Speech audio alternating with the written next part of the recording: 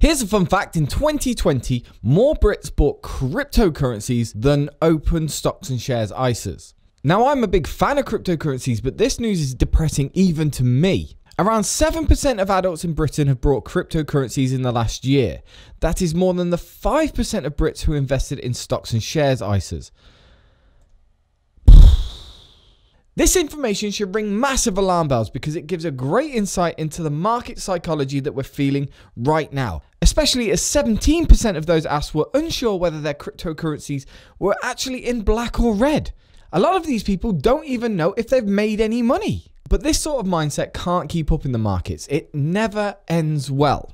It's truly amazing that cryptocurrencies are finally being accepted. Some of us are even making some serious money off it. But the overwhelming majority of my investments are in a stocks and shares ISA. Specifically this one in Trading212, where I can keep track of everything and I at least know how much money I'm up or down. But longer term, it's going to be very hard to pick your favorite cryptocurrency or pick your favorite hype stock. So to make sure that long term I can keep my head through all of this craziness and still make a profit, I decided to take up dividend investing. I'm amazed how many people own stocks.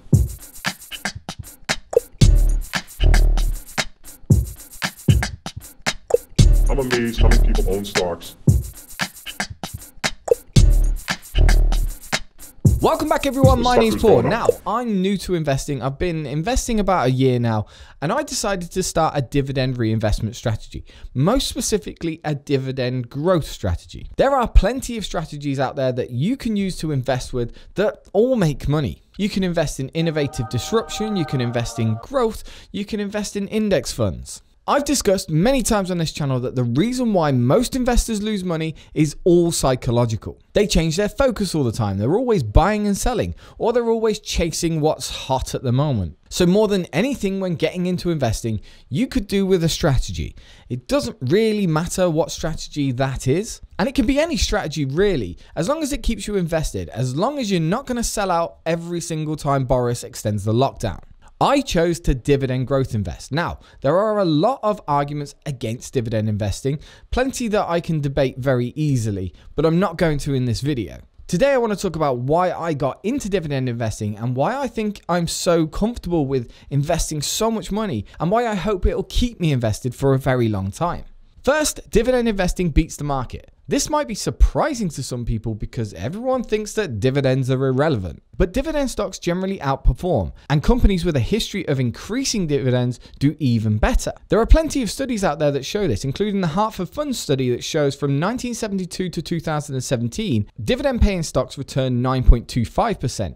That's compared to the S&P 500 of 7.7% and also growth stocks, which was only 2.6%. And no, I'm not saying here right now that value beats growth. I don't think it does. But when you are looking at the growth sector in general, you have to consider just how many of these companies actually fail. Dividend growth companies rarely fail because they're profitable. That's the reason why they can keep growing their dividend. Yes, there are value traps. They should be very easy to spot. Don't get all commenty on me. And the study even showed that dividend growers returned 10.07% with a lower beta. Having a lower beta, a beta below 1, means that it's less volatile. It means that the stock doesn't go down as much when everything else goes down. And it also doesn't have to be between 1971 and 2017. For the last 10 years, Broadcom has outperformed the market by 33%. And it's doing all this with a dividend yield of 3.72. This whole idea that dividends just simply eat into company cash flow just isn't true. If this is done right with relevant high cash flow businesses, you can outperform the market. I'm not saying you'll outperform high growth. I'm just saying you can beat the market with it. So dividend investing, and more specifically dividend growth investing, or what I like to call modern dividend investing, does actually perform very well. Secondly, I like dividend investing because it produces income. You wouldn't believe how satisfying it is to see dividends come in every day. Every couple of days, these companies just pay me money and I get to do whatever I want with it. Some of them come in quite small and some of them are much bigger than others. But most importantly, all of these companies are actually capitally appreciating at the same time. And as I invest more, I expect my dividend payments to get bigger. And that's what's been happening over the past year. When I started, I was getting like £3 a month. And in the past 3 months, I've cleared 70 quid a month, with 1 month almost reaching 100 quid. I almost got paid 100 quid in 1 month just for doing nothing.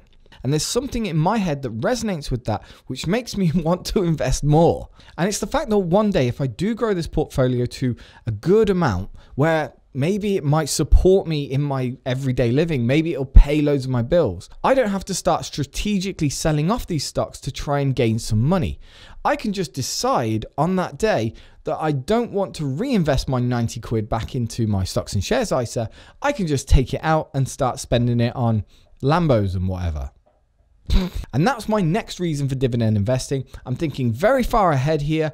There's no ticking clock. Now, in traditional index investors, when you follow the FIRE movement, you follow FI, you have to follow a rule called the 4% rule. The FIRE movement is a truly amazing movement where if you are disciplined, you can save up all of your money in index funds. It'll get you 10% average return over the next 30 years, and you'll be able to retire early by simply selling off little bits of that index fund. And all you've got to do is hope you don't run out of money before you die. The 4% rule is apparently a safe withdrawal rate. And it probably is. But with dividend investing, I can just smash all my money into Avalon Bay communities and it will pay me a 4.01% dividend yield. I don't have to sell any shares. I maintain my entire stake in the business, and all I have to do is accept all of that cash that Avalon Bay are going to give me, and I'll be able to live just fine. So by dividend investing, I avoid that ticking clock. I avoid that fear of running out of money one day. There are arguments against this, and I'll go through them in a different video. But today's video is all about why you might just prefer dividend investing. And finally, I like dividend growth investing because it's a strategy where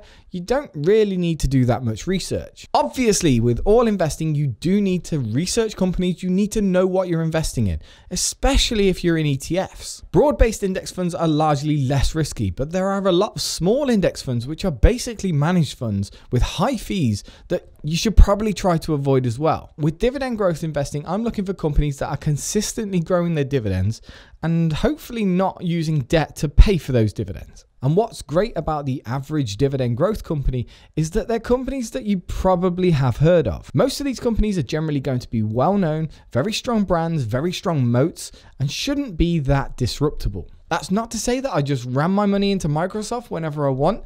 I personally do take things to the next level because I kind of find it fun. But dividend reinvestment and dividend growth does narrow my search, and I don't have to go diving into Reddit to go and find the next hot stock. And I've listed all these reasons why I've specifically chosen this strategy. But these reasons all account towards my personal motivation. I need these reasons to stay invested in the bad times, not just the good times. When things are going well, it's easy to stay invested in a strategy. And I'm hoping when more bad times come, or when I start to underperform the market or something like that, the reasons that I've listed should keep me motivated to continue popping in £1,000, £1,600 a month and keep filling my ISA. And eventually I might be able to end up at a certain amount of money where I can just start taking that income and having it pay for my life, and I won't have to lift that finger to generate that income.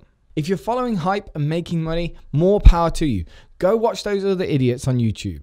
Most of those are losing money and hiding it. My portfolio currently sits at 29,047, and Trading212 says that I'm 11.78 up. It says I'm 11.92% up in my own portfolio, and I'm beating the S&P 500 by about 2 or 3%. But this green number doesn't show my dividends reinvested. That's a bit of a downfall from Trading212. I'm hoping that one day they do consider money weighted return and I can show my real return on investment. So things are looking very good for me right now. I don't consider myself doing particularly well, especially as we've been in this bull market. I also had to sell off one of my most profitable companies to get a different type of share class, and things like that might lower my return as well. But people that don't like dividends generally say that dividend companies don't generally appreciate in capital value.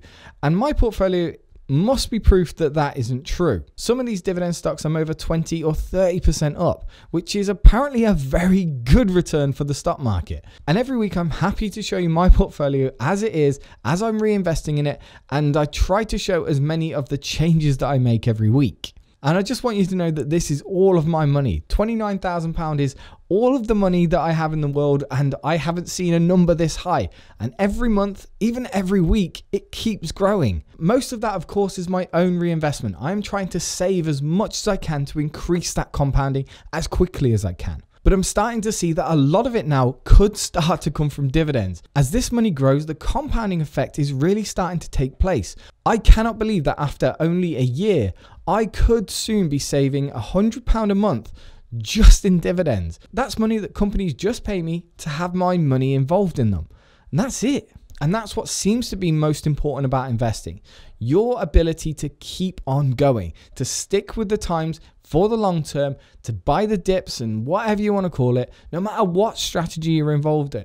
Motivation and discipline seem to be the keys to generating long-term wealth. Staying invested, staying involved, staying with a strategy always seems to work. Thank you very much for watching, everyone. The investment app that I use is called Trading212. If you wanted to get into investing, you can sign up through a link in the description below. There is also a link in the description below where you can have a look at my entire portfolio. You can see all of the holdings that I have and how I weight them in my portfolio. And if you sign up through that link, you can go onto a waiting list and you can get a free share that's worth up to £100. And get looking at me on Instagram. Sometimes I show you little sneaky peeks of what the next video is going to be, but I also share little bits of information about my research every now and then. Like recently, I've been looking at BAE Systems. And to be honest with you, the Glassdoor review of BAE Systems was very surprising. A 93% approval of CEO. That's an extremely high CEO approval rating. Thank you very much for watching, everyone. And if you enjoyed this video, feel free to give it a like, subscribe, and invest. I'm amazed how many people own stocks.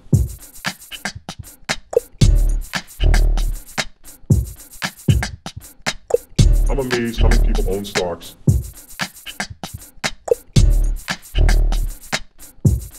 The sucker's going up.